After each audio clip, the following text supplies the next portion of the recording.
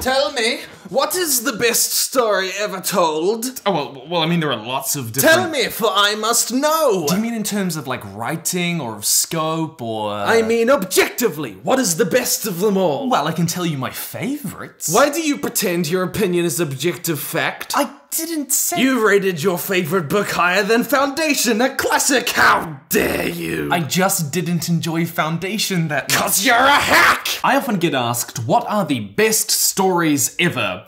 And of course, I am here to give you the objectively correct answer. Transformers: Dark Side of the Moon. No, as if I could ever answer that, as if I would ever know. I mean, there are lots of classic books and films which are technically good, but I did not enjoy in the slightest. Here's looking at you, To Kill a Mockingbird. Or stories which are technically not that well written, but still affected me a lot. Here's looking at you, Life is Strange. But someone asked me a better question recently. Which books changed your life? It was an honor to fight with you. Truly. The honor was mine. You're dying. A child of woman born, pushed into the world, wanted, loved. You're pretty something yourself.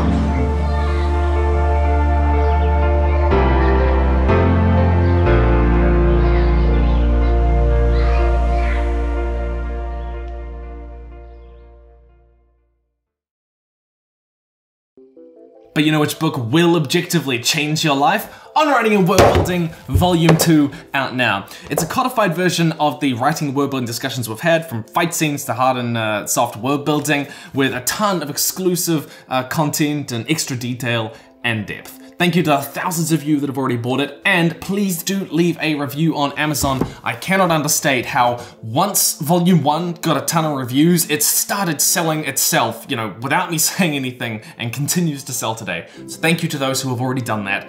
Thank you if you do. Now, I could say stories like Avatar: The Last Airbender or Lord of the Rings, because, you know, without them I would not have the life I do. They literally did change my life. And I am very invested in them, but today I want to talk about the stories that go deeper than that. Stories that have changed how you look at yourself or the world in a deeply personal way. Not necessarily the best writing or groundbreaking, but that have stayed with you all this time, whatever they may be, and I want you to tell me yours down below. My first one is probably Paper Towns by John Green. Now, if you've watched the channel for a while, you've probably picked up that I like John Green's books. I'm not saying they're the best books ever written, but I like his writing style, and the things that he writes about really resonate with me. And in particular, Paper Towns seemed targeted at me. I read Paper Towns in probably 2013. It's about a girl, Margot, who goes missing, and a boy, Quentin, who wants to find her. The plot is really him trying to figure out why she upped and left and what's going through her mind, and eventually he comes to believe that she is about to kill herself and he is in a race against time to track her down and save her before she does it. At the end of the book though, when he finally finds her, there's something off. She isn't the way he expected to find her. She turns around and explodes at him.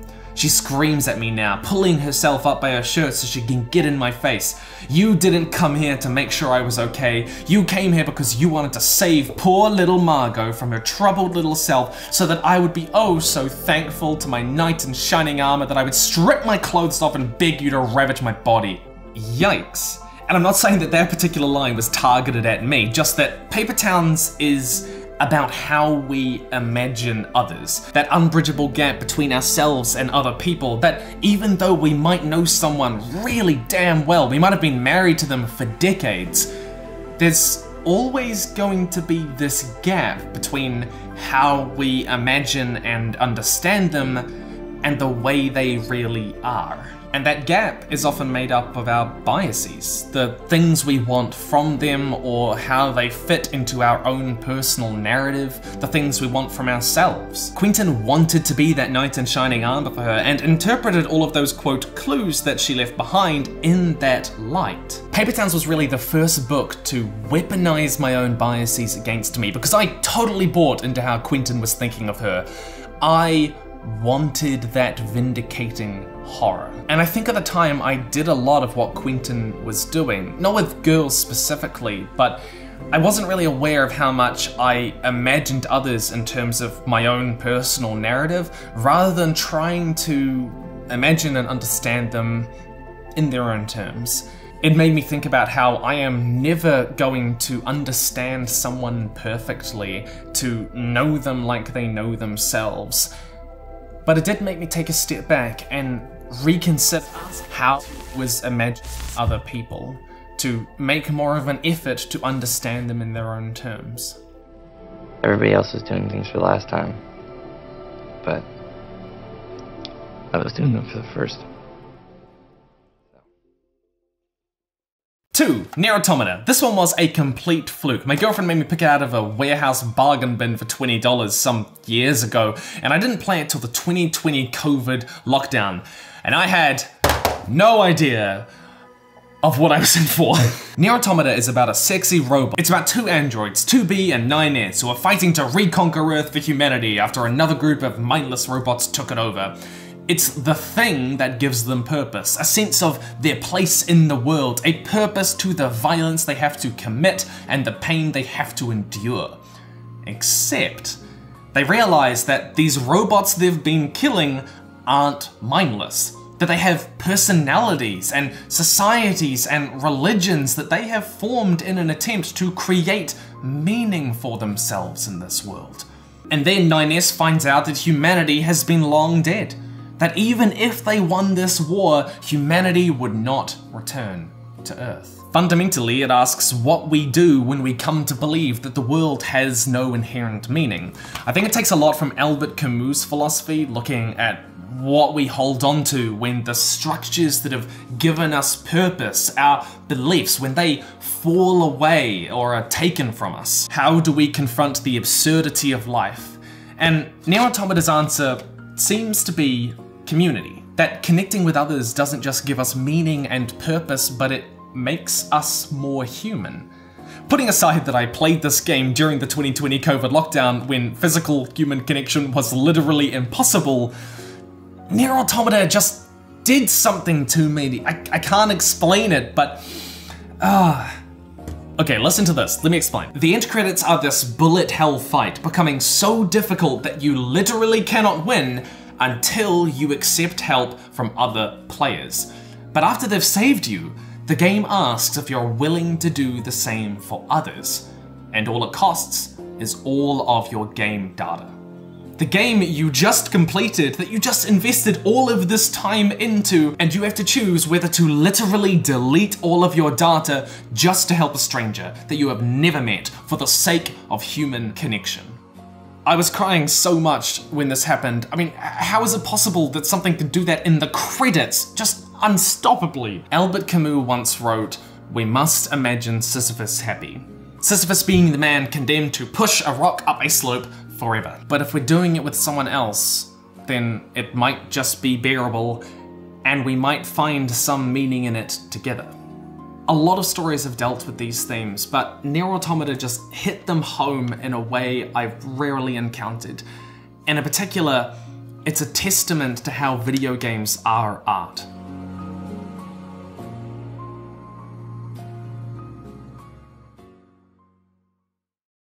Hogfather by Terry Pratchett, who I do genuinely believe is one of the best writers of all time, or at least of the last half century. Building right off that Nier Automata discussion, Hogfather radically shaped how I look at how we find meaning in the world. It has, hands down, my favorite scene ever written, and I am going to read it to you. "Alright," said Susan, "I'm not stupid. You're saying humans need fantasies to make life bearable. Really? As if it was some kind of pink pill? No. Humans need fantasy to be human, to be the place where the falling angel meets the rising ape. Tooth fairies, hogfathers, little yes. As practice, you have to start out learning to believe the little lies, so we can believe in the big ones. Yes, justice, mercy, duty, that sort of thing. They're not the same at all. You think so? Then take the universe and grind it down to the finest powder and sieve it through the finest sieve, and then show me one atom of justice, one molecule of mercy, and yet, Death waved a hand. And yet, you act as if there is some ideal order in the world, as if there is some rightness in the universe by which it may be judged. Yes, but people have got to believe in that, or what's the point? My point exactly. It's about the Santa Claus of this fictional world, the Hogfather disappearing because people are no longer believing in him, but it's about so much more than that. The idea that we will never know whether things we believe are inherently true or not, but to keep believing in them anyway, they're not knowing whether it's really true or not doesn't make it worthless, doesn't make it not worth believing in. Because so much of life is about investing things with meaning, regardless of whether or not those things have inherent meaning. And I can't explain how much Hogfather brought me to that. If you're gonna read a Terry Pratchett book, read Hogfather. Thirdly, The Testaments by Margaret Atwood. Wait, I know you don't know this book, but that's fine. I'll make it more interesting, like Mr. Beast. What's up, Timsters? Just like Squid Game, the Testaments are set in a dystopia, and I'm gonna be giving one lucky person who likes and subscribes to this video 10,000 nothings. That's right, I can't do this. You're probably more familiar with The Handmaid's Tale, but this is the sequel-ish book, and it was one of the more profound reading experiences I have had in a long time. It's based in Gilead, a patriarchal, theocratic dystopia where women are brutally repressed and the law is a twisted version of the Old Testament. You could say it's a story about escaping Gilead or bringing it down, but it's really not that, or at least that wasn't the story that stuck with me. It's an interrogation of faith and institutional religion and how it affects how we view ourselves and others and the world around us. About how hard it is to deconstruct beliefs we incorporate into our sense of self and what that can feel like. I don't talk a lot about my personal life on here, but I was raised in a Christian home, great parents, and I went to church for 25 years of my life. I only stopped going this year, and when my parents ask why I've stopped going, I don't really have a clear answer for them. You know, most of my friends moved on from the church, yeah, sure, so I didn't have much keeping me there. But I've had a long journey of questioning what I believe and why, and I don't really know where I am anymore. That's a whole rabbit hole. But there was this one line in the Testaments that really stuck with me, and I want to read it to you. I feared I might lose my faith. If you've never had a faith, you will not understand what that means. You feel as if your best friend is dying, that everything that defined you is being burned away, that you'll be left all alone. You feel exiled, and as if you are lost in a dark wood. It was like the feeling I'd had when Tabitha died. The world was emptying itself of meaning. Everything was hollow. Everything was withering. Reading this book with what I've been going through has been hard, but it made me feel understood in a weird way. There's this character in the novel who is trying to rationalize before letting go, this slow, grueling process of trying to figure out who they are without it, of what to hold on to and what to leave behind. It was pretty confronting because when people ask me, what do you believe now? I don't know. And it's like I know myself less and less.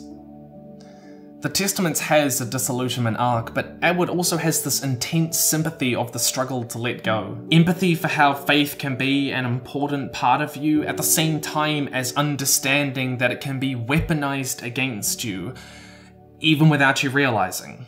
Goodness, I hope my parents don't watch this video. Let's talk about something happier. What remains of Edith Finch, the very happy, not at all depressing game with nothing sad about it at all whatsoever.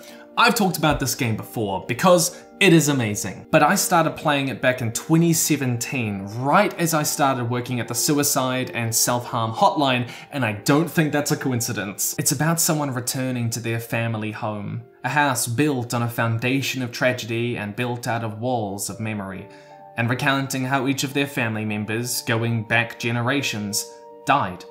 Few stories have managed to ground me in their emotional reality quite like What Remains of Edith Finch.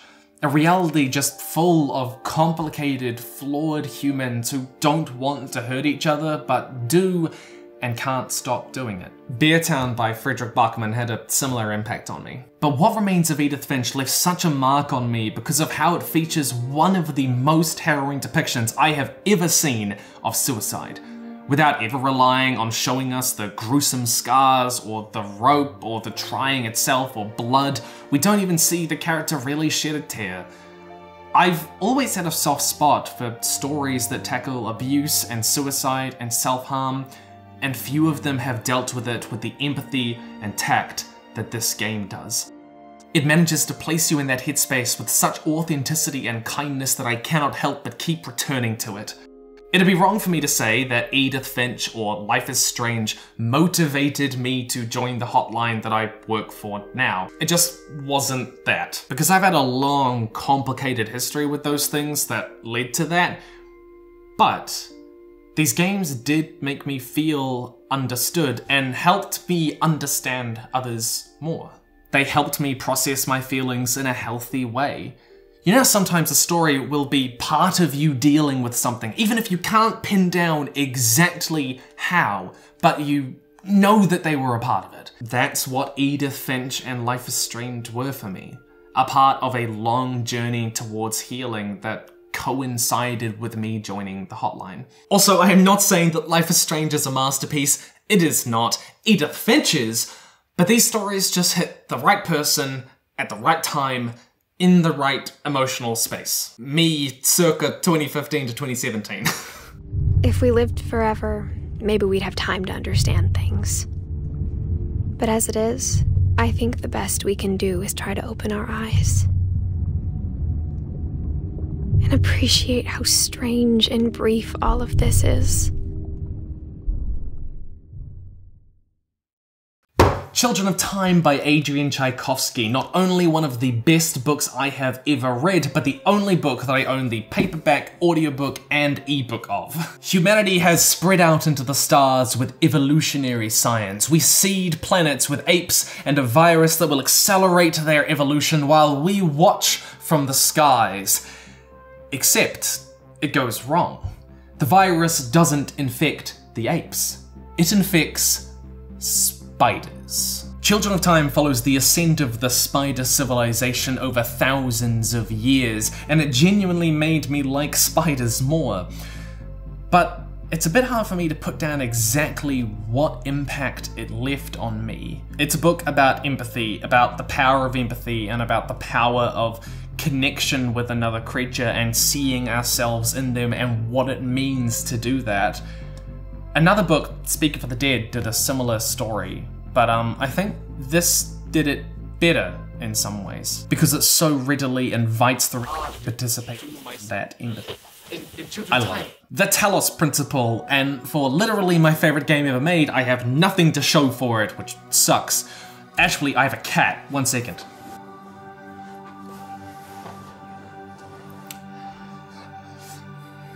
If you know, you know. The weird thing about the Talos Principle is that you can basically go through the entire game without ever encountering the story.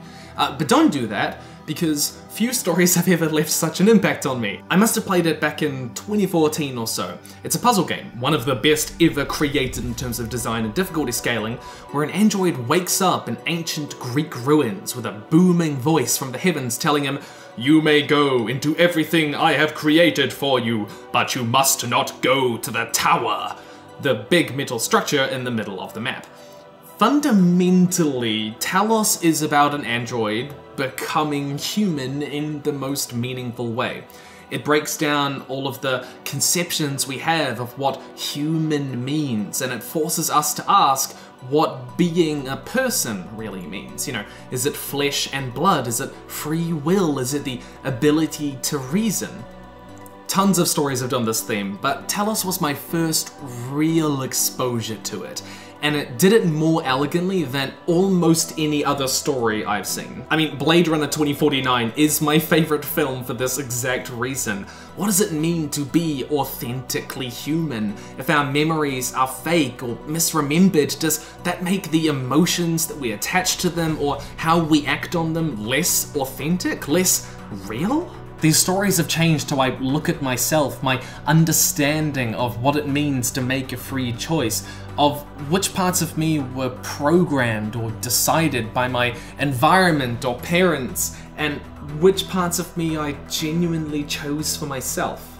That's been something that I've wrestled with for a while, and you know, the more I think about it, the more I realize that there's something that sort of connects all of these stories in a way, you know what I mean? Again, just like Children of Time, empathy, understanding someone else in our more fundamental level. Speak of the Dead by Orson Scott Card. A group of scientists are living amongst the dominant species of a planet, the Pequeninos, when one of the scientists is murdered. The one that they thought the Pequeninos trusted the most. Both Ender's Game and Speak of the Dead speak to a really powerful theme of empathy.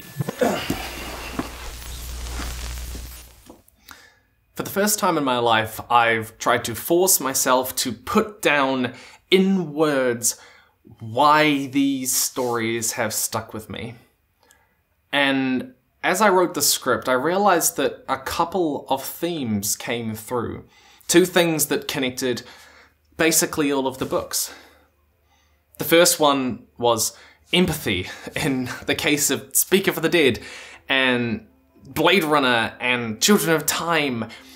These books ask me to empathize with something that is far different to myself. You know, in Children of Time, he paints the spiders, perhaps the most reviled creature on the planet, as something you should love and root for, and he succeeded. In Speak for the Dead, it's creatures that murdered a scientist that are so different to us in their culture. Even Paper Towns is about my imperfect empathy, looking at how I empathize with others. You might have picked up on a theme with Nier Automata and Talos and Blade Runner, that I like the theme of the line between humanity and artificial intelligence, what it means to be human. But again, isn't that about empathy in a way?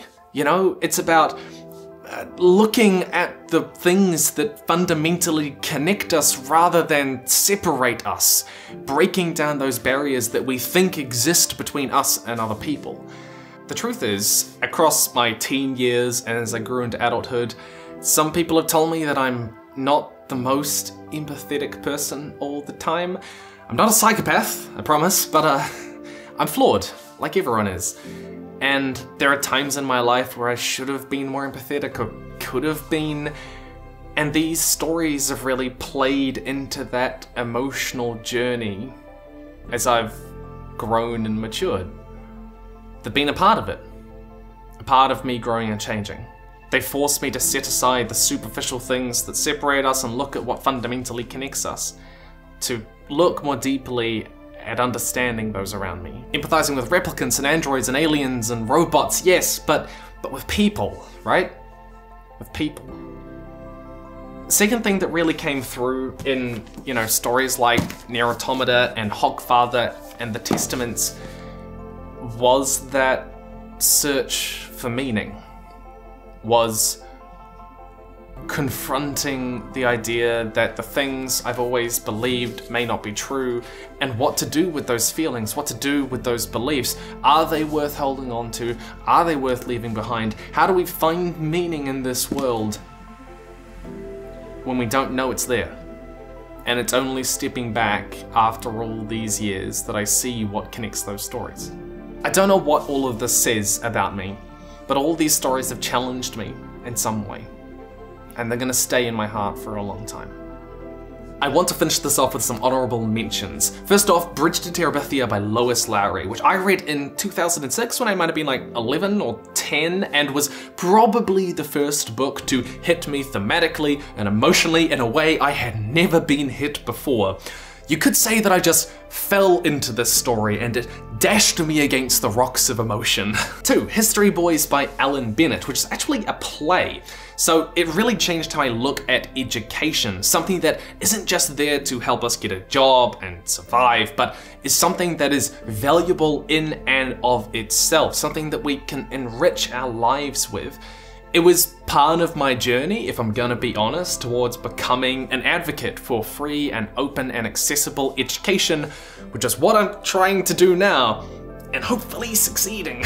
Lastly, House of Leaves by Mark Z. Danielewski, one of the strangest books ever written, and one of the only books in the world that if you ask people what it's really about, you're gonna get entirely different answers, even just down to the level of the damn plot. It stuck with me as a real testament to just what a book can be when stretched to its limits. It didn't make it because I don't know how it's changed me, but I certainly haven't been able to stop thinking about it, what it does with its characters and how it does it. Same with Annihilation by Jeff Vandermeer, though this does fit into that deconstruction trope that I've been talking about, deconstructing who we are and what we believe and what makes us us, and which parts of us are chosen for us and which parts of us are genuinely who we are and have chosen for ourselves. But I want to know which stories have changed your life, which stories have stuck with you all this time, how and why, where were you psychologically that made it stick? Tell me down below. It has been an interesting year come to its end, as judged by the festivities behind me, but it's been a good one, I guess. You know, lots of ups and downs, but I actually achieved my 2 main goals. Number 1, I sent off my fiction book to agents, which I've been working towards for a long time. I went through the beta reading phase and everything. And 2, I started writing short stories, which I've sort of been sharing with you a little bit across this year. And I have just been accepted for publication in a magazine. I can't give you more details than that, but it's coming next year. That's all from me. For this year, for 2021. Good luck, guys. Stay safe. Stay nerdy from Supreme Leader Momo, and we will see you in the future.